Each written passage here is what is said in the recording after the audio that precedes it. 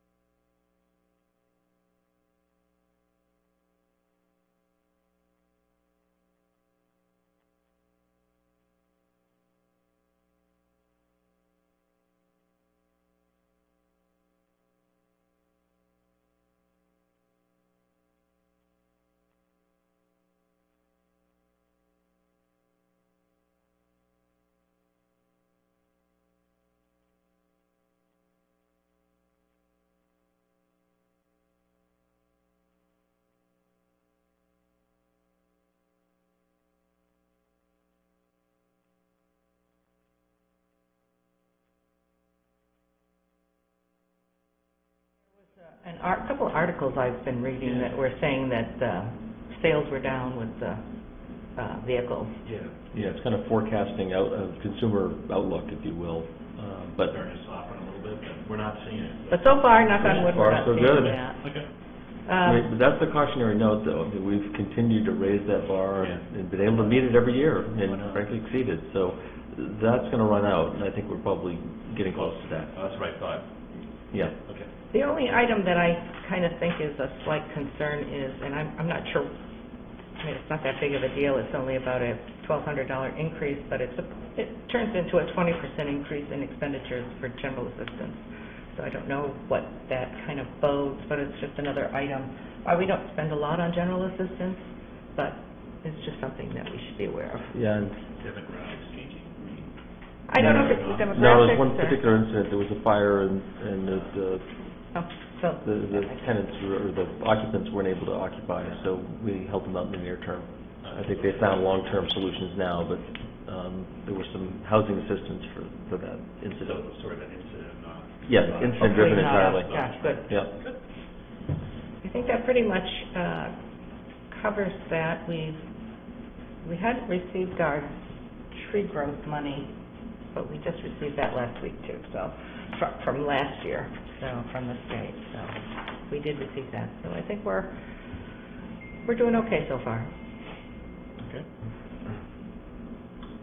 So I got some questions, but I know we're trying to be brief. Thorough. And thorough. So I will limit my kind of detailed questions to just kind of bigger picture stuff. Community services, are we gonna, I know there's been, or at least I've had some interest in the past 4 or 5 years trying to break out the deliverables between what we're providing to the school and what's coming back, because not necessarily to take an accounting so that, you know, we can say one's doing better than the other, but just to kind of see where the breakdown is. I know that's always been in the past it's been challenging because it's you know, some credits here, you know, exchanges of goods and services that aren't always recorded in. So is there any plan with Todd in now to Yeah, in fact, we have a meeting this Wednesday. It'll be Todd Jepson and Julie and Todd Souza and I to do that specifically with community services and that relationship. We have actually done something town-wide, and we've, I can't say that we've attributed a value or a cost to every one of those reciprocal services. We can certainly provide that to you just to get a sense of the amount of cooperation that exists. But your point's well taken. Having confidence with the dollar amount of that exchange has been a challenge in the past. But sir, I mean, do you think that's something when we start developing next year's budget, we'll at least have a better general understanding of maybe where that delineation is, so that we can, again, not because I want to charge one group or not charge another, but just to kind of see where, you know, if there are opportunities for cost savings in areas, we got to kind of know where we're at first before we can. Sure, and this most recent conversation is really prompted by Julie openly questioning whether it's you know, who's getting the better side of the deal. What I can say definitively is the taxpayer is the one that's benefiting, because that cooperation certainly helps the bottom line. How exact we can get or should get in terms of which side of the ledger, whether school or town it's shown on, that's a work in progress. But she's very interested in understanding what we do for each other, and I think that exercise will naturally extend to trying to put a finer point of dollar amount to it. Yeah, we had that conversation a couple years ago too, didn't we? Figure out using the metrics of cost of what's in that mix and how does it shake out. So. Yeah, in fact, that was for that per pupil analysis. That was a fair criticism, if you will. There were some costs not actually reflected in those numbers, and presumably it's like that in other districts as well. But for us, we tried as best we could to equalize those numbers and reran them. We charged market rent for them using the space upstairs, and then we actually attributed a cost for community services as well and reran those numbers. The numbers changed, but our ranking didn't change, as I recall. We could share that back out with you if you like. Yeah, I think to your point, though, it's more along the lines just informing the public that, yeah, I mean, instead of squabbling over who's paying for what, at the end of the day, it's a shared service. And if we're sharing services, we got to highlight that and show where the costs, benefits are, and where those are showing up in the accounting lines, basically. So, another question I had is, in your notes, Ruth, you mentioned an insurance incident. And I noticed in the reimbursement section there was another, it was $53,687. Was there a specific incident, or was there something that? I think there were a couple of incidents that happened where involving, I think it was a police vehicle and another, it might have been a couple of police vehicles, but in both instances we were hit by whoever. And that's right. Yeah, and so. I think it was the same woman hit two cruisers, didn't she? Yeah, she didn't have a good day. That would be the definition of a bad day.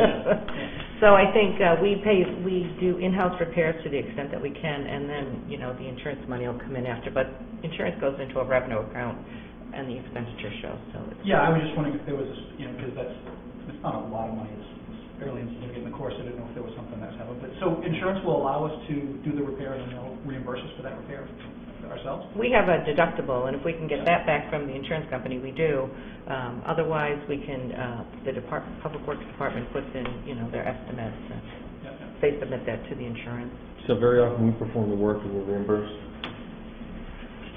So the insurance company allows for that then? Yeah, so what you'll see, and we can show it maybe in the next cycle, is that there'll be an offsetting reimbursement as a revenue. I saw that. That's where the 5387 came from. It was in a note down the road. Right. Down the road. There's the increase, right. Yeah. That was more than just one thing. 53,000. Oh, we had a run of, I think, 3 different vehicle accidents. The accidents, that was the last of the 3, and they're all major, significant. In each case, our insurance company segregated, chased the other company, and will be made whole. Okay. And then, I guess maybe the last one I had. Oh, actually, this was more, this was just me not realizing what I'm looking at here, but there was,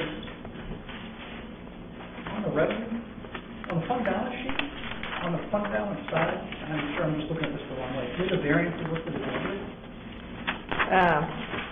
If there's positive and minuses within the 2 of them, so like if we were to compare, let me rephrase that. Assets usually show as a positive. The liabilities and fund balance usually show as credits, and for us, credits put the negative in front of them. Okay. I knew there was, and I've had that explanation before. I just looked at it funny and went, drawing a roll in front of that. And then just the last final one here, looking on page 3 for the comparative year-to-date revenues. The top line on the taxes, I know that includes property, excise, and everything else. That's like a 0.004% difference in revenue. I don't want to shout from the rooftops, but I know taxes went up more than that last year. How is that not reflected in that number? Well, you know what I'm saying? That's a good question. I'm not sure what I can answer to that, but I think it probably has to do with the excise. Okay. That might have, because we were always, the excise is just so good. Yeah. Okay. That's the only thing I can think of. Because we're expecting 1.1 million more in revenue. Yeah, right. Well, and I'm just looking at the revised estimate cost, and like I said, maybe it was just I missed something in the process, but I would have expected the taxes revenue to have gone up a little bit more than that. But again, it's not. I know that it's a collection of all kinds of other things that are in there, so I may just be looking at it the wrong way.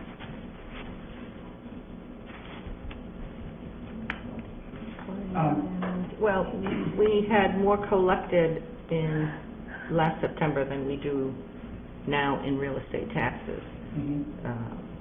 Excise taxes, we're at 1.4 million, 1.44 this year. Last September of 16, we were at 1.426. So I think those are the 2 differences.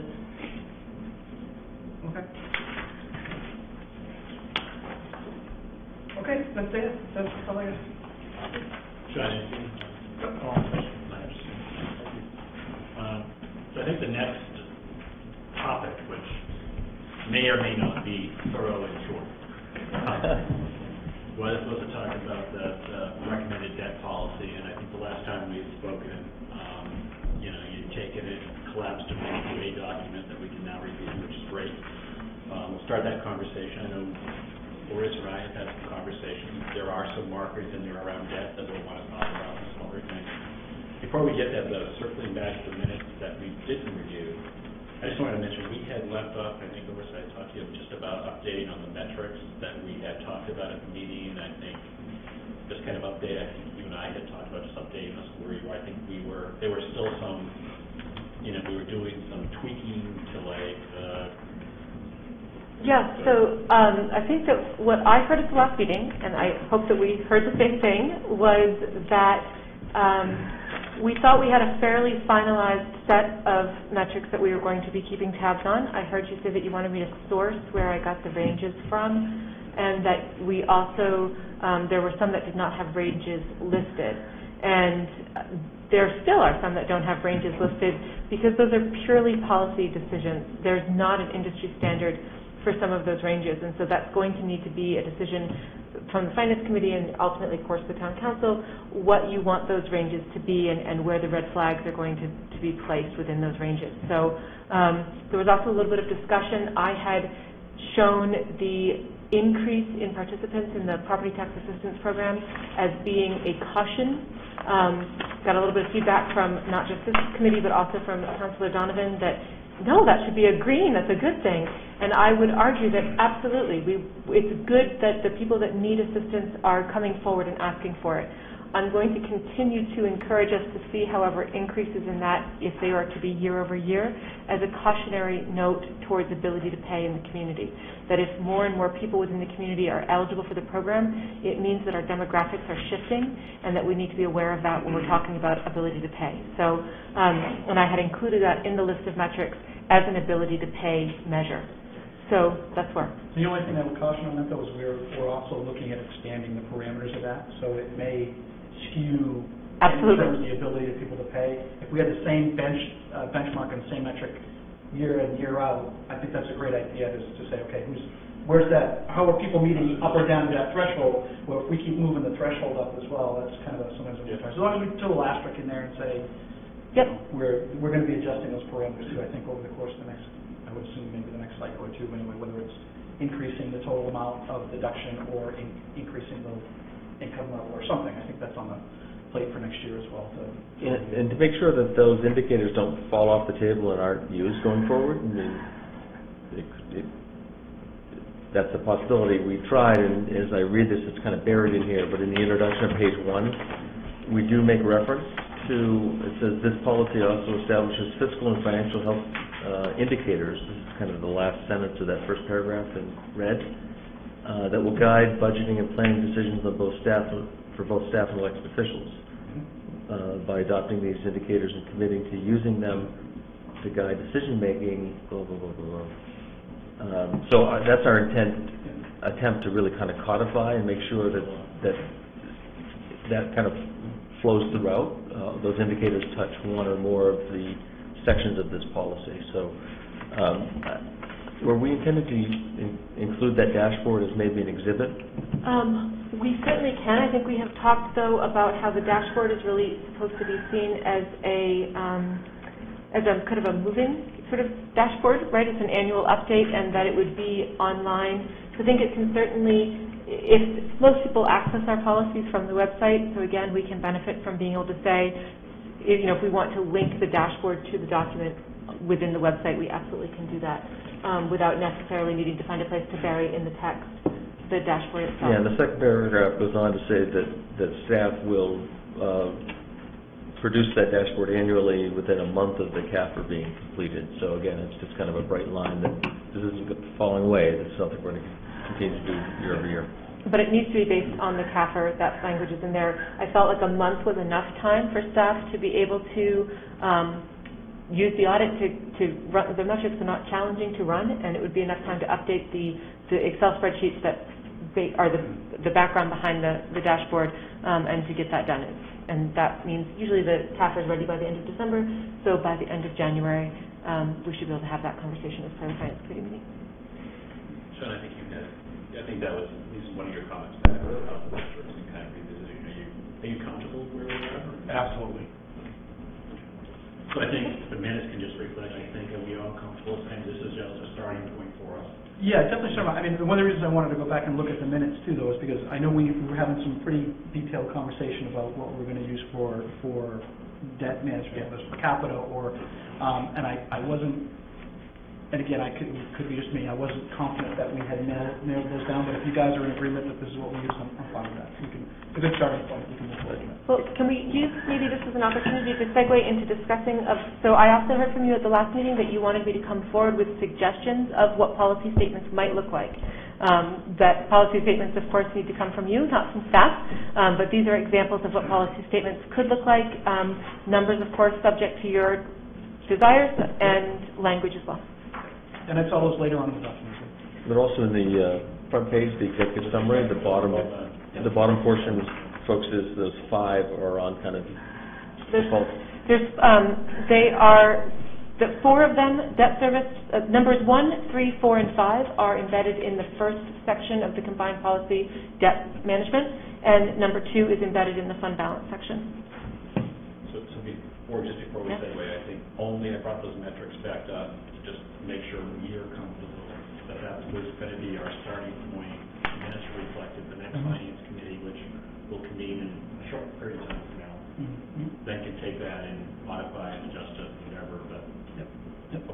Just a final point, maybe to comfort you, Chris, the final 2 sentences in that new section introduction says, none of the indicators found in this policy alone or in combination should be used to make decisions on fiscal policy. Rather, they're intended to be early warnings of areas that need further discussion. Policy statements should be developed. Yeah. So we're just trying to couch them as to what they are and how they'll be used. So that's great. So we can have minutes reflect that. That is a perfect segue to it. I think the heart of our conversation will be around some of your recommendations for the debt. If you've got time, and we've got time. Meet your criteria of thorough and quick. Some of the rationale, some of your thoughts of sure. Why you kind of selected these and what you're thinking about, and why you think they're, a good start to a policy would be great. Sure. So most of them actually are already in your current debt management policy. I did remove one, and I'm sorry I don't have it in front of me, but maybe somebody could tell me which one is struck through. And I have amended one of them to be about revenue as opposed to expenditure. So if you go to Appendix A or Appendix 1, that's immediately following the debt management section. I'm trying to find you a page number. 15. Thank you. I'm sorry, 15? Yep, 1-5. That's where currently the things that in the original policy, we say we're going to measure these and we're going to keep track of them. So I have not eliminated debt per capita, I've just shifted it down. And so the first one has been amended to be annual debt as a percentage of government budgeted operating revenues. And that was a recommendation by Joe Kutara to shift that from expenditures to revenues. That's why that decision was made. And the numbers that you see in there right now, exceeding 15% is a bond industry standard warning sign. They don't like it when municipalities exceed 15%. That is justification for being concerned about the rating that they currently hold. Are you talking debt per capita? Nope, I'm on debt service as a percentage of annual revenues. Oh, yeah, sorry. So page 16 is where it carries over. Yep, and it's also the number 1 on your summary. Just a quick question. So, Jim, who? Joe Kutara is our bond counsel. Okay. So what was his rationale from switching from expenditures to revenue? Because he sees that the bond rating agencies are shifting from expenditures to revenues as the point of assessment, and so that was an industry. Right. Yeah. Okay. That was his recommendation, okay. And that we really would like to keep that percentage below 12%. That would be, if you want to call it, your yellow flag. Okay, so we're not in danger territory yet, but if we break that 12%, it's an area for some policy discussion to take place. And on the dashboard, you would have seen a green 8, a yellow 12, and a red 15. So that was where that line came from. Yep. If we go to the next one, which... I'm sorry, can I ask? Yes, of break course. that down? So if it is between 8 and 12, that will be green? Yes. 12 to 15 will be yellow, and 15 and above would be red. That would be how I would interpret that, yes. All right. And clearly, the closer you get to that 15, that darker that you become far more orange. Yes. So, construction. My favorite color, but in this situation, perhaps not the best to be in. So if we want to jump on your summary to number 3, which is actually then number 2 on the policy, you have total debt as a percentage of state equalized valuation. And this is another bond rating standard. We currently have this at 2.5. Previously it was at 2.53. As our debt load has come down and our valuation has gone up, that number becomes more favorable. The 8.5% number is actually from the debt management policy. We have set our own standard on that. The state actually would allow that number to go to 15%, but we have established a much more rigorous standard. And I have simply suggested that because we are so well below 3%, that it really should maybe be a goal to not exceed 3%. That is one of the lines that we could kind of set for ourselves as a goal, not as a red flag necessarily, but that 3% and under would be considered green, and if we cross that 3% line, we're at least into yellow at that point, and that we are not in a seriously dangerous place until we've hit. We're not allowed by policy to go past 8.5, so if we get to 7.5, I think red should be coming out at that point. Did you take a look at the calculations to see what would happen if the bond for the public safety building passes? That's a great question. I have not. I don't believe that it would cause us to break the 3% based on what's coming off and what we expect our valuation to increase by. I will happily run that for you for next time, though. Sure. And I think that if you could actually stress test it even further to include it or compare it to the long-range facilities projections, understanding that there has been no priority placed in any particular project other than the public safety building, but kind of like long-term, where are we going to be in comparison to that spreadsheet you gave us before? I absolutely can. I will just, as a caveat, would like to say, though, that CIP will be a large factor in that, and how much funding, the policy, how we can move on for that. So, again, we can kind of break that down with an estimate of 2, 3, 5, or 6. Yeah. So that can definitely happen. And the assumptions for future growth in our valuation will have to be made too. So depending what you. I'd almost like to see a separate meeting, to be honest with you, around those three key indicators, because as we increase or as it shifts, let's say, as a percentage of state equalized value, I'd like to see what that does to it as per capita millions, because we need to be setting parameters here that conflict with each other. You know, I mean, if it's 15% on one, that may, not even trigger anything in another capacity. You see what I'm saying? I do. So I think that's one of the reasons that, as Tom pointed out earlier, the language in the second paragraph of the introduction about how they are used to guide policy decisions, I think it is reasonable to expect that if one rises, we would expect to see a rise in the other, not to the point perhaps where we've crossed the threshold for ourselves, but that is part of the purpose of just generating the discussion. Right. So I don't believe that I'll be able to actually create for you any sort of ratio that we can say when debt per capita increases by 2%, we would expect that to equal a 3% increase in debt, but because they're not equal. Our value may well continue to rise even if our population were to stagnate.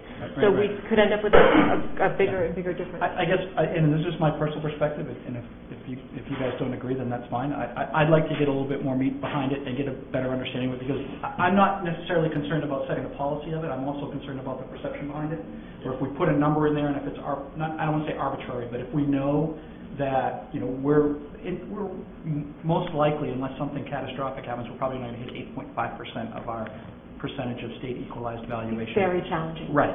So if we know that, then at least have something in there as a caveat to say, or we adjust our ranges more appropriately to kind of find that in a little bit or something. So when someone comes and looks at that and they just pull that segment out, they go, well, you guys are doing great because you're 3% out of 8.5, but then you go down to per capita and you suddenly now you're 8% of 8.5 or something. They go, well, which one are we looking at? How are we pulling it out? So I just like to have a little bit more understanding of how they interact and how they play off each other before we set the finite numbers. But I like the ranges. I think before we put it in hard copy, I'd like to explore it a little bit deeper. So I think we can pull out, and I can have resent to you. I think that the worksheet that we gave you either at the last meeting or the one prior, where we've calculated all of these for where we are currently, as well as I believe maybe where we were the year prior. I think that will give you where those relationships are right now, at least, as kind of a point in time. And just as a quick estimate, 3% of our current valuation would be $114 million in debt held. As of November 1, after we have done our payment, we will be at 91 or 84? 84. So that is $30 million below where that 3% of full state valuation would be. And the proposed public safety building, of course, is not anywhere near that. Right, well. Right. It doesn't come close. So we would be able to be well below that 3% threshold with that one. But no, I can happily run those for you. And again, I think that I just would like to have a discussion as a group of more detailed discussion. Sure. Sure. Yeah. So, and I think that sheet that we gave you a couple times ago, if not last time, really is that conversation, and maybe that can be the kind of focus of the conversation moving forward. Which sheet? The one that we gave either last meeting or the one prior, in which we showed you what the policy currently called for limits, and showed you where we were and the difference in value between the two. So I really like looking at our debt as a percentage of state equalized value. It gives us a really great, if we insist on doing an outward-looking peer comparison, it does allow us to apple to apple a little bit more easily. And it also is where we have structured our debt policy to be so much more rigorous than the states, and where we are so far below even our own more rigorous standards. I think it should give people at least, I hope, a sense that this is being kept in check within both our own policies and state guidelines. So then the biggest point of, I think, discussion will surround the number 4, which is debt per capita. So I was looking at some examples of other communities and how they create ranges within their policy statements for debt per capita. And what I found is that a popular one is one that I've given you as a separate metric, which is per capita debt as a percentage of per capita income. So that's number 5. So that really was a challenge to think about, okay, we can't say we're going to use a 5th metric to express our 4th metric. That seems a little bit inappropriate. So trying to think about how do we want to consider debt per capita. So you'll see in your summary that I've said, well, every 5 years we will use ratio 5, that per capita debt as a percentage of per capita income, as an assessment. Why every 5 years? Because that's when we have census data. So we have the decennial census every 10 years, and then American Community Survey gives us fairly decent, although not nearly as great as our decennial census data on the 5th year. As soon as 2020 happens and the census data comes through from that, we will actually move up to every 3 years with the American Community Service, because we will have crossed over 20,000 at that point, and so this policy language could change to every 3 years, doing a reassessment of that per capita debt as a percentage of per capita income. If you'll see, though, I do say on an annual basis, debt per capita will be reported as part of the annual review of fiscal health indicators. So we can at least report the number out.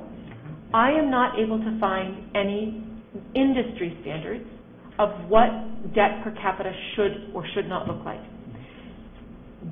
So that led to needing to decide, okay, do we wish to have an external-facing debt per capita assessment or an internal-facing? And so right now, 3 months ago, we had the highest per capita debt of our neighboring communities. Comparison. And then Falmouth took out some money. And now Falmouth has the highest per capita debt.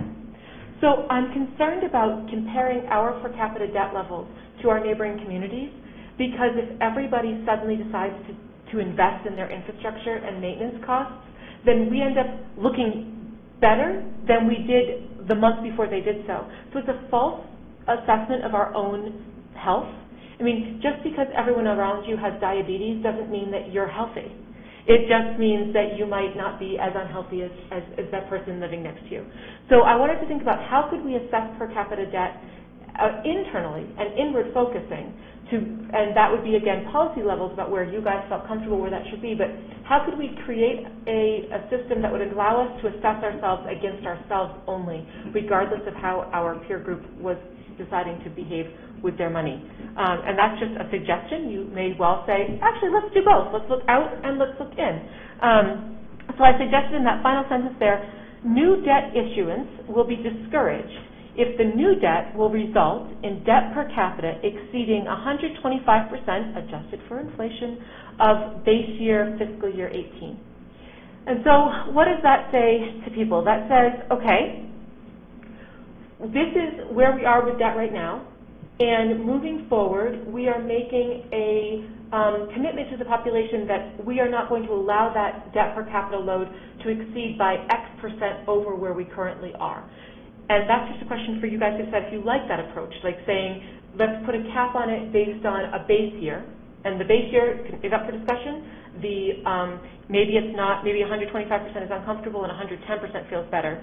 I would caution that there may well be something that comes up where there's simply new debt is voted in by the people, and you are going to break policy if you've set that bar too low.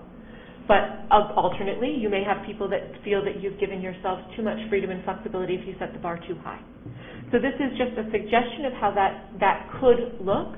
If you wanted something similar from an external facing, which makes me uncomfortable, but I'm just here to give you suggestions, you could say something along the lines of new debt issued will be discouraged if it will result in Scarborough's debt per capita exceeding the median debt per capita of the established comparison communities by X percent. And so there's ways that we can phrase language that would allow it to be external facing versus inward facing, or to allow it to be both. But debt per capita is challenging because population, like I said, we can only really truly get population numbers every 10 years, every 5 years, a fairly good estimate. And it just is, it's a weaker metric, but it's apparently important to people, so how do we report it out and give some sort of policy guidance? So did you say are different municipalities using this approach, or is this sort of a new twist of... So I did not find any municipalities that are using the sentences that I've just given you as far as internal and external. What they're using is metric 5. But what I heard very clearly last time is that this committee does not have interest in dropping debt per capita, and you want some way to assess it. And so we are going to have to think outside the box and create our own way to assess that and decide for ourselves how do we wish to assess. The industry is not giving us standards, and I'm not finding language from other communities that is giving us a role model to follow. So we get to be the role model. And we get to say, okay, well, what does it mean to self-assess debt per capita? Okay. And what I think gave rise to all this conversation is that some might say we're already there or have exceeded it, but others, we sense the discomfort that we're reaching a point of our kind of overall debt load of discomfort. Is that fair? Yeah, I agree, but I think it's very subjective, right? Because I mean, the perception is, I mean, if we're carrying millions of dollars worth of debt, someone with a reference point might say that's really high. But comparing it to what? Comparing it to what we're able to pay, or comparing it to what, how much the debt the payment is, for the debt service? I mean, that's really, I think, what we need to look at measuring. And I mean, I think. Maybe the first step is we decide if we want to look internal or external, because I think that will really, I could see kind of combining 4 and 5 into something depending on what we want that outlook to be. I would tend to defer to staff and say I'd rather have it be a little bit more internal, structured internally some way, but if it needs to be external, maybe we run an average, or we pick whatever the state average, I don't know, something, but it's a really tough evaluation though, because part of the things is we tend not to, do you defer maintenance and your infrastructure payments on your operating budget and then take the big hit every 5 or 10 years for a building, or do you constantly put that in your operating budget, put money aside to save for that big cash? So it kind of comes to that philosophy of how we're going to manage that, And I would be cautious about using a state average. I think that we would want to, and I think we can do so scientifically is perhaps too strong of a word, but I think we can do so with being very careful and very justifying in the communities that we choose. And they might not all be Maine communities. We may wish to look at communities that are outside of Maine, maybe still within New England, but that have a similar commercial to residential based mix, that have a similar population size, that have a similar demographic split. I think that there are ways, if you wish to be external facing and we want to use some sort of median of that cohort, I think that there are ways to craft that group so that it's large enough to be significant and reasonable, but with the parameters narrow enough so that nobody can accuse us of simply pulling communities that we want to out. So I think that that's another discussion for another day. Yeah. But we can do either way, but I think if we are going to be external, I would really encourage us to be very clear about why the communities we're comparing ourselves to are in that list. And I can foresee us actually writing the policy around that by saying not necessarily naming a community, but by saying a community with similar metrics that we have or similar. And that's really important, because think about it. Right. If you have 21 or 22% of your tax base is commercial industrial, that per capita number doesn't mean that everyone owns that debt, is paying that debt. You've got 20+% being paid for by people aren't counted, by someone not counted in that metric. This goes into, as far as the external, I know we've said that, and I would prefer, I don't like comparing Scarborough to X community. I don't mind comparing us to the average or, the average of our peer group, because then, it's average, you can pick it, you know what I mean? It shapes the conversation very differently than trying to compare us to Falmouth or Cape Elizabeth, because the communities are very different, very, very different. I did want to ask, though, is on this here, it seems to me that the debt per capita would be useful if you compared it against debt per capita that is voter approved versus the total amount. Oh, interesting. So CIP borrowing being separated out from voter approved borrowing and seeing, that would be interesting. That's easy to do. I mean, I agree with the debt per capita from a whole basis because it is responsibility as a community. But then there's also the segmentation of the two approval groups. One is the council by itself that doesn't go to the voters, and then the other one is what is approved by voters. And they really should be in comparison to each other so that you know where that responsibility lies for the approval, or for where you are in that ratio.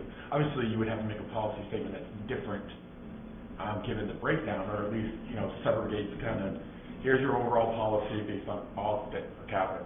However, the sub to that is that we recognize that, and that, maybe the voter approval should not exceed X, and council's approval should not exceed Y.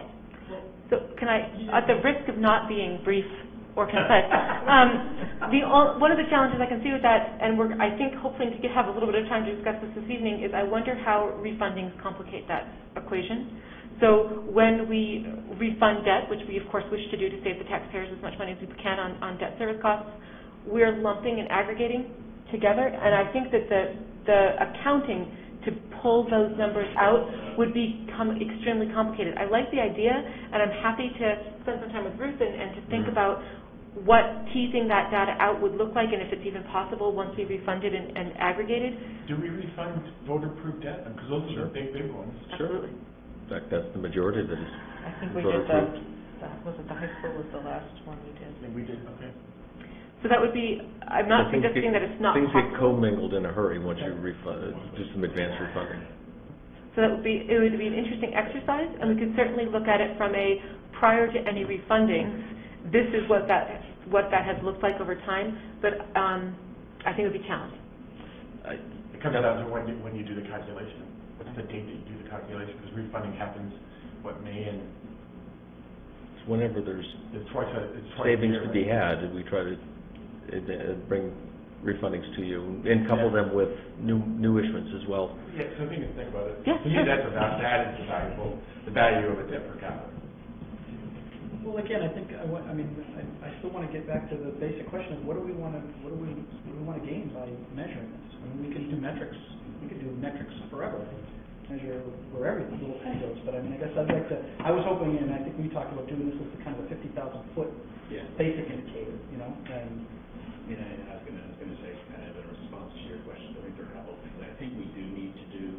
I know we don't like to do the external view because unfortunately, those that are local in the community, that's what they're looking at. So there's an education process I think we need to go through. But I like your concept and what you suggested, if you could maybe work on that language around the median or the right benchmark communities to be able to, and again, the way we had thought some of these things were going to work is that when we had our dashboard and stuff, you'd be able to dive into some of the explanation and stuff, but how you spit out some of those words might be able to way that we can kind of have the best of both worlds, that we can have a way we can look externally, but we are pretty careful about picking and choosing the right benchmarks to be looking at.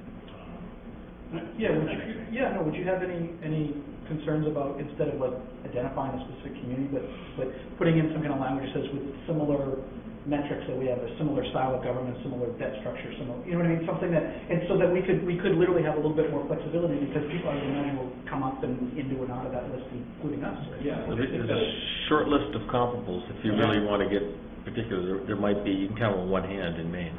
You really have to look elsewhere. I mean, I think I was trying to take all the conversations it sounded like Tom was kind of suggesting just because of the commercial mix or some other things, comparing to Falmouth or Cape Elizabeth may not be the best example. But we're still saying to those that are interested in it, here is some rationale for we're looking internally and externally. And the list could be... I like the way you describe that as so. And the list could be updated as part of the annual report in January, February. Like, these are the communities that, for this year, match the perimeters that we've established.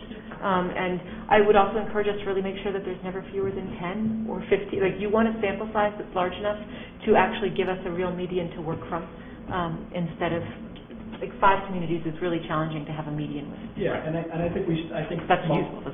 From the policy perspective, we spell out what those parameters are. But I mean, is there really anything to stop us from identifying number 4 as within brackets internal and number 5 as in brackets external? And that way, that does frame the conversation of saying, you know, we're doing it both ways. How future council wants to weigh those is really up to them.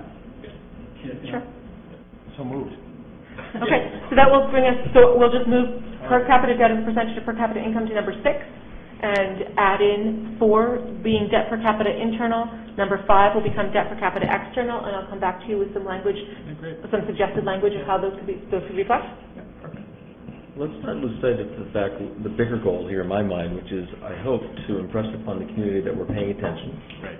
that we're going to track it over time. Right. We're listening. We're listening, and I guess the other piece that I continue to go back to, our current structure and debt load is very comfortable and manageable for us. Right. That, from my perspective as manager, I can say that confidently. Others apparently may not have that same level of confidence, but we're not in any danger zone in that way. So I hope the bigger message gets out that we're paying attention, and we're going to keep paying attention. And so the final one that I have provided for you is, as we've mentioned before, the debt per capita as a percentage of per capita income.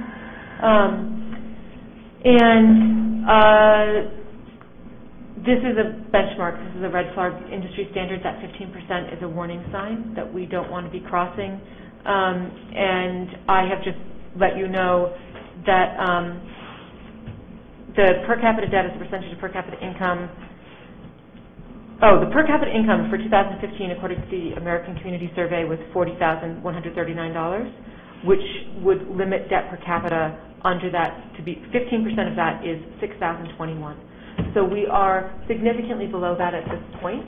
And I understand that there's a number of people in the community that if we were to be like, hey guys, we're at $6,000 per capita right now, they'd be distressed. But I just wanted to kind of give a signal to what that currently does look like, because I think it's hard to, and if you don't have the solid numbers, what does that figure mean? And the other thing about this metric that I really quite like is that, again, it's an ability to pay metric. So if something happens with our demographic that shifts so that our per capita income drops below that 40,000, then that is going to signal, okay, our debt service costs are going to become more burdensome to that population.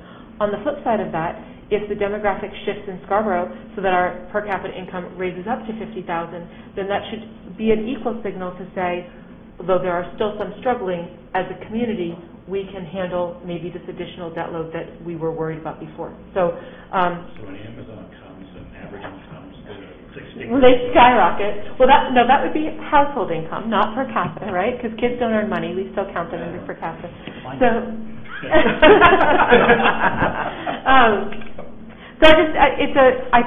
I would like to see it stay. Just it's an industry standard. They like it. It's easy to calculate, but again, it's one that we cannot calculate annually, and everyone just needs to understand we're not obfuscating. We're not, but for us to calculate that annually would mean that we were creating a ratio with 2 imagined numbers, which is pointless. It's an academic exercise at that point. So any other comments on that? Not on the ratios. I do have one request, or if you could look at this, Larissa, on page 8. I'm looking at it right. There's a section called Town of Scarborough Local Debt Limits, and it references Town Council Order Number 12-37. That was passed in 2012. So the structure of it does not need to be kind of changed for presentation purposes. But I was wondering if you might be able to take a look at that and determine how were those limits originally set, and if they're still applicable today. Okay, sure. I can tell you how I think they were set, but I'd have to go back and look at the minutes, but I they... wasn't on the council on that. Do we have an airport that I'm not aware of? So these are all set by state, so these categories are state statute set. So the state statute that's referenced above is where the language came from that you have chosen then to set your own limits. And whoever was on council in 2012, they set each of those levels significantly below where the state says that they'd be allowed to be. And combined, you can spend it up to 8.5% of your valuation can be spent in debt. No more than that, though, 5% can be for school. So you have permission to go by your own policy. 8.5% of the total assessed value could be held in debt. State tells you 15%.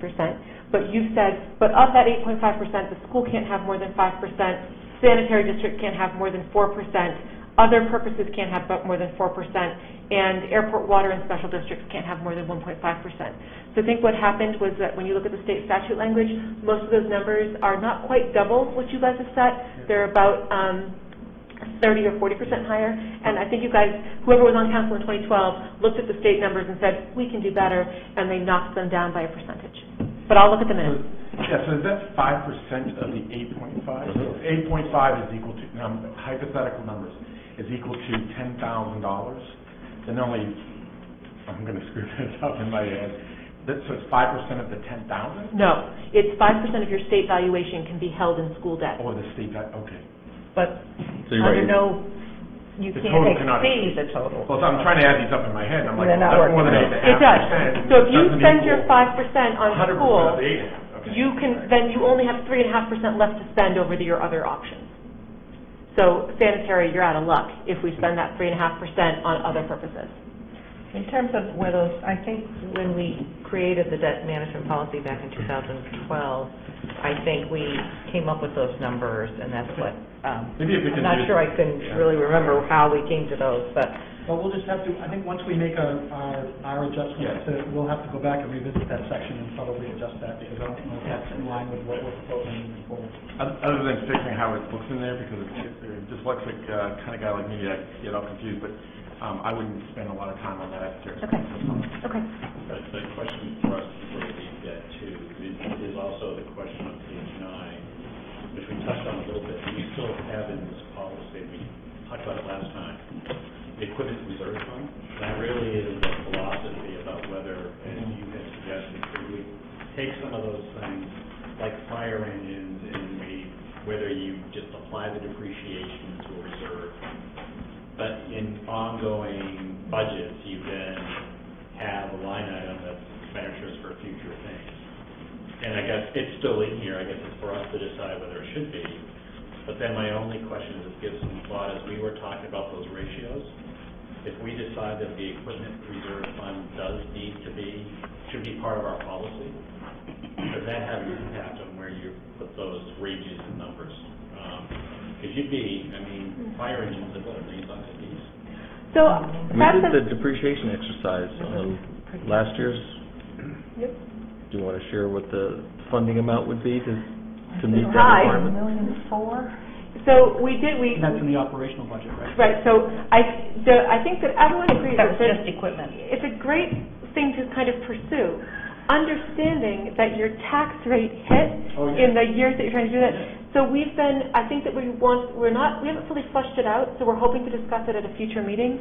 We've been kind of playing with some different ways to approach how that fund could start to be supported and how that could be eased in over time. So that maybe there's some policy goals of how we fund that after X number of years, with an understanding that it's going to need to be a slow ease to For not... instance, as opposed to budgeting that money in the operating budget, which would be a huge hit on tax rate. And fund balance, potentially. One suggestion would be looking at debt service year over year. If there's any savings from prior years, some percentage or all of that gets swept. Like refinance? Yeah, if you look at your debt service costs look at this year, we know what our debt service costs were in 17, and if happens to be savings in fiscal year 18, Take that savings and put it in the fund. 18's budget is lower or than some 17. percentage of it, and you start to fund it. So it's not one for one, it's not full depreciation value, but it starts to make headway. Well, I think this, oh, sorry, go ahead. Okay.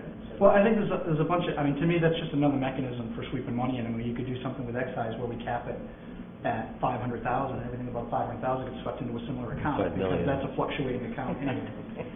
But 5 million, I think. But you know what I'm saying. Yeah. As a reference. But, so I think, you know, to me, there's also the philosophical challenge of who's paying for you're paying for a resource now that maybe a citizen's not going to get to use later on.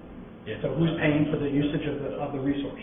So I think it's a good conversation, but I think that might be a whole separate meeting and philosophical push and discussion. Well, the only reason I bring it up in the context of this In the policy There. is Yep. if it stays here, then I think the conversation we just had makes some sense about if we think this finance committee that it shouldn't be there, that we should move toward that. Then I think Tom's suggestion of, okay, do we put some language in about how we're going to start moving that way? If so, we should talk about that, because then I think that may have an impact on, or may not, on some of the numbers that you're running, so. It won't have an impact on any of the. Well, that's true, because it actually reduces debt in the longer term. Well, it does, and it also, I think, it won't have any impact on the bond rating standards. I think that one of the things that we'll do is change our conversation a little bit. If we truly want to be comparing ourselves with other communities, if we're doing an outward external phase, how many people are using this sort of approach? And therefore, if we haven't at all, do our numbers actually, to some people, should they look a little better? Because it's not like we're appropriating and bonding. Right. We're not paying both sides. And maybe that's why our tax rate, relatively speaking, is low. Right. Well, yeah, probably is. But anyway, so do we, as this group, is it worth pursuing staff to come back with some recommendations about? So I think we just have to decide whether this stays in. Yeah. I mean, I think, I hear what you're saying. I think for me, it's I don't know the motivation behind the previous council that put it in. So I think I would have a hard time just completely removing it. But to put meat to it and to put levels to it and decide how we're going to fund it, I think we'd have to have a more detailed conversation around it. And so I guess the one I would suggest is kind of leaving it as is right now and focus on the direction we're moving in right now, get those things flushed out, and then once we get those levels in and we have those discussions around how we're going to manage those, go back and just do a complete policy review, line them up with the parameters that we said, and target areas like this. There was, you know, what Sean mentioned about the state requirements, and then, you know, get those parameters in first, and then flush through everything with an eye towards working around those agreed to parameters. Does that make sense? Because rather than because I'm just worried if we make an adjustment now, it might be counterintuitive to what we're asking to accomplish without really knowing what the impact's going to be.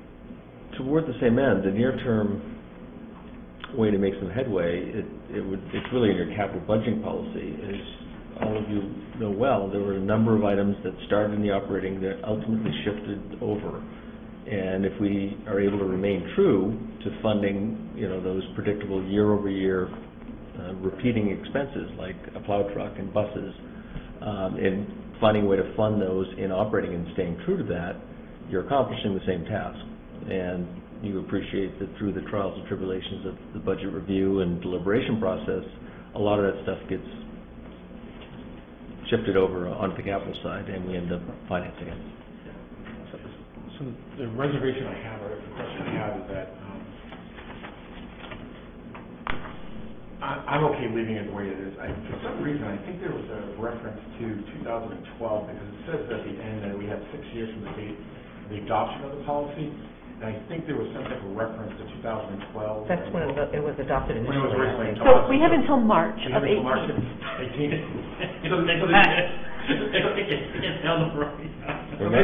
So for now, the reservation I have is that, so we passed the capital budgeting policy as well that set into place a change in practice that we weren't able to accomplish. So the question I have is which takes priority, this type of effort or the capital projects? Because I think that if we're going to put it in here, you need to start planning for it. And it's across the board with all policies that deal financially, because it's going to have a pretty significant impact on the presentation of the budget to the manager. So I'm just a little bit, sometimes when you open something up, and, it's like a wound. start scratching it, opening it up, it's going to irritate people. Leave it alone and let's deal with what we've already opened up and trying to treat. I'm a little bit more reserved in that area. I'd rather take care of the capital budgeting policy first and get that implemented rather than worrying on this, maybe extending this out a couple more years, but deal with that after we've been able to successfully manage the capital budget, which directly impacts.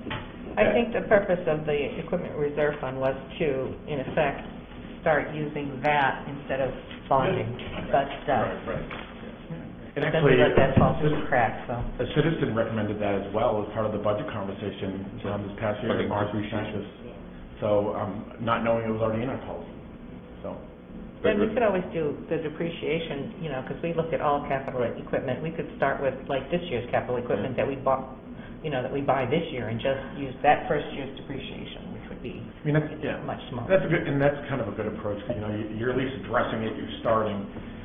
The greater dependence is on the capital budgeting. This is a smaller piece, and then over time, you're eventually going to be able to put less emphasis on the capital budgeting and more emphasis on this policy. So, the only other thing, if I can, is you had mentioned excise. I know the state keeps trying to pull that money away from the towns, and they like to use the excise for road maintenance. So if we're starting to use it for like equipment replacement, they might say, "See, you don't really need it for." So that would be my only concern. Plow trucks, we might be able to adjust. Yeah. I think you're being nice when you say that they're pulling it away. I think they're stealing it. Well, let's just, never mind. Concise, brief. Yes. Do you guys have any, so I think your suggestion was to kind of go back, we'll do some wordsmithing around the debt section, come back and revisit it on the next meeting. Anything else in here, or is everybody? Very happy, very nice. Not in there. I've got another matter if you'll indulge me for 5 minutes. So is that good, or you guys, nice job. Very nice. Nicely done. Yep. Very good. So we'll bet Tom needs a floor. Yep. Well, I think some good news. We've got some things hot off the press, so I apologize. It wasn't even in our minds at the time the agenda was minted, and we've just received some materials late this afternoon. So we're starting to get some clarity around what our FY19 debt service might look like, and there's a number of really significant variables kind of in the air. Obviously, public safety building, the amount of CIP borrowing we might be looking to bond. So the team here has been kind of crunching those numbers, working with our advisors. We were met with some good news from Joe Cotaro, who's our financial advisor, kind of on two fronts. Joe's in the middle of a lot of different bond deals around the state. And first, what you'll see is a listing of really recent bond sales. The point here, and his message to us, is that you'll look at the second to last column. That's the interest rates that all those deals closed at. What's really important about that is all the modeling we did for the public safety building was based on 3.5%. Wow, 1.7, 1.8, wow. Well, some of those were negotiated sales. South Portland's unique. They're kind of their credit rating is like top. It's the best of the best. So throw that kind of out. That's an outlier. But I think with some degree of comfort, particularly in the near term, we're saying, you know, in the first quarter of 18, we could expect and would likely enjoy more favorable interest rates. And so we've actually done some modeling around that, so you can appreciate what that would mean for us. What you'll see behind there is a couple of different amortization schedules. The first one, and look at the bottom of the page, and it should say 19,495 at the bottom in terms of the amount to be financed. You see that? Yes, page E. Well, they all say E. So, so you guys have pulled it over. Sorry. That is to be compared to this other amortization schedule, the one that Larissa's put together, and this is the one that we've been using for all of the public safety building presentations. And so you'll see the debt service bottom line savings is about $1.3 million in interest savings by virtue of 0.5% change in interest rate. On top of that, we've done some detailed look at what's the likely amount of CIP borrowing we'll look at for next spring, And although it's been approved in the range of almost $6 million, we expect much closer to 3.1, 3.2. The biggest reason is the Gorham Road Phase 1 just isn't ready and won't be coming forward. So we can now with... Yeah, good news, bad news. We can now, with a much greater degree of certainty, kind of compare or put all these pieces together and get a much better sense of where our FY19 debt service is likely to fall. And it looks like some nice savings. The final piece of good news that Joe delivered to us is that, as he always does, he was scouring through our existing debt and has identified series 2010, 12, and 13 that are eligible for refunding. The aggregate amount of all those issues is just over $13 million. He's identifying present value savings of advanced refunding of about $560,000, or a cash flow savings of about $650,000 is the way it works out. And what he's put together, and this is the first cut through, we haven't really had time as a full staff to understand it, but we asked him to do a number of things. One is level out the savings over the existing term, kind of enjoy that benefit for the entirety. Reduce the term by 5 years, kind of shorten the time frame, so plow the savings into reducing the term. And the third option, and this one might be attractive to us given some of our expected budget challenges, is front load the savings. And you'll notice the scenario 3 with the bubble diagrams. The right-hand column shows potential savings in debt service if we front loaded of $350,000 in FY19. These are choices that we can make in terms of how we want to take those savings. But we can't do number 2. You're right, we can't, because there's negative savings. Yeah. He was really responding to staff requests.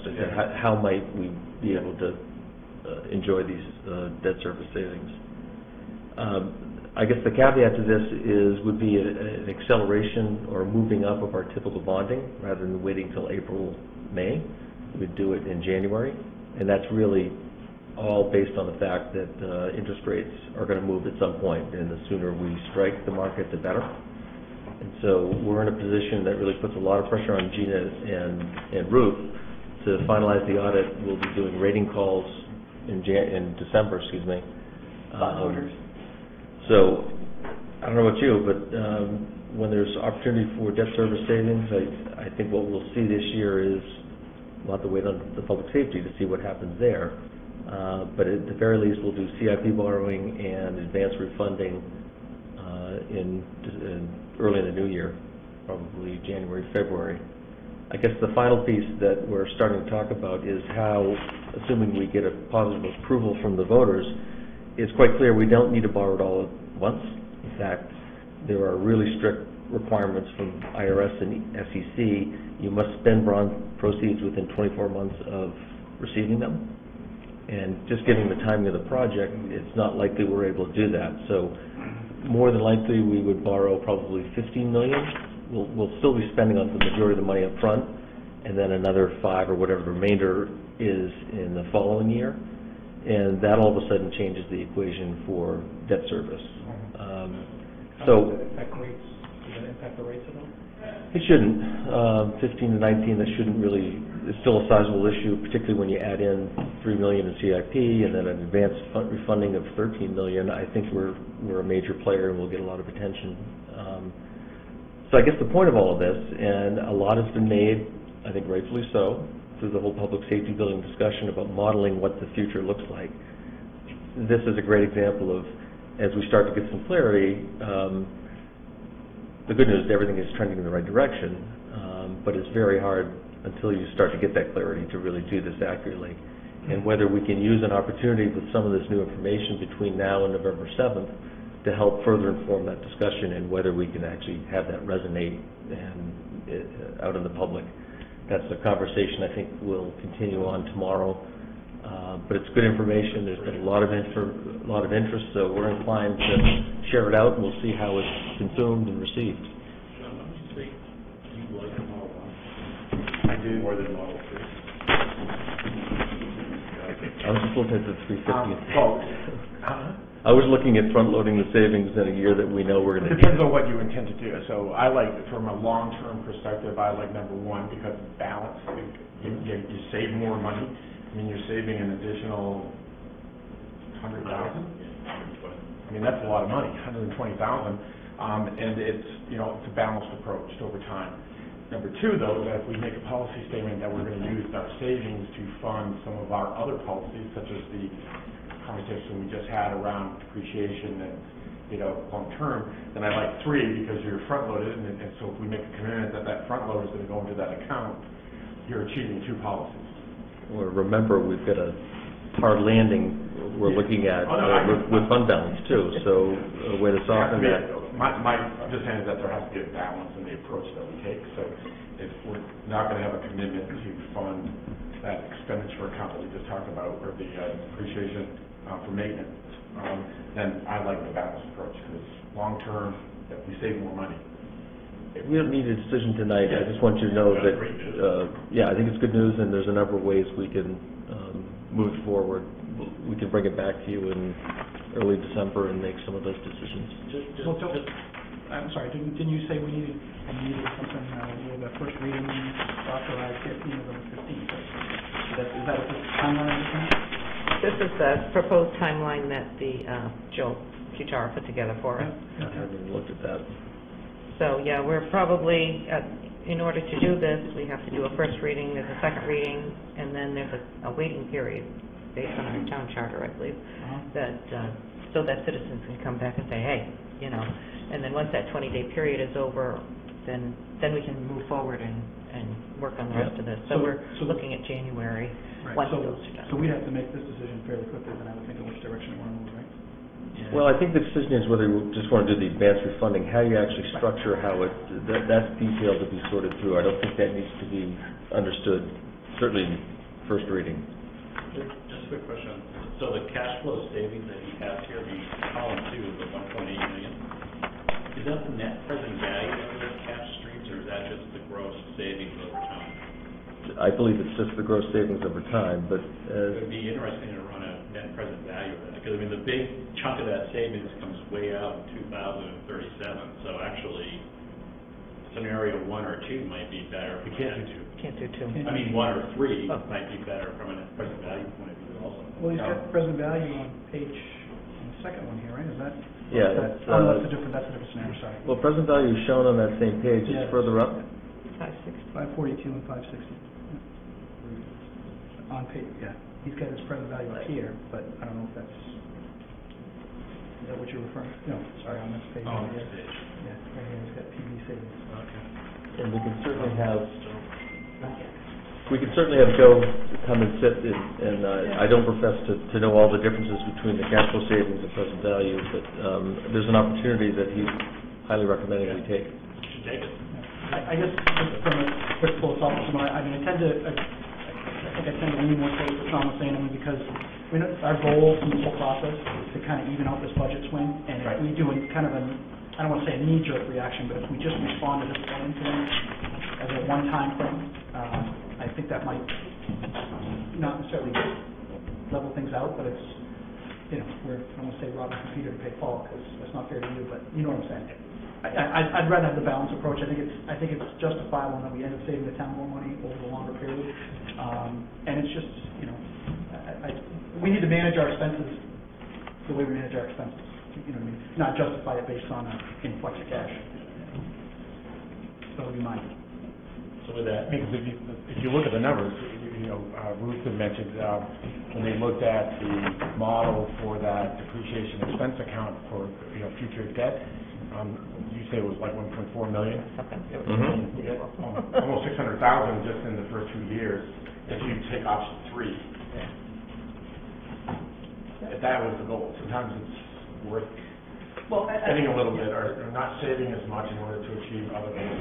Right. That's why we have the discussion about it. I can go to it. Just my initial reaction would be even out, place it out there. But we're up against the clock. Yes, we are. I beg your pardon. So with that, the only other thing is for the public, next finance committee meeting, if it works for everyone, is November 9th. And public comment, but I don't see anybody here that wants to make a public comment, but anybody's free to. Peter, can I just, for anyone that's watching at home and is feeling frustrated that we've been discussing documents that they didn't have access to in the agenda packet, they were provided to us, 3:30 on this afternoon, but they're all available to be posted online tomorrow. We'll put them up. Thank you. Great work. Second.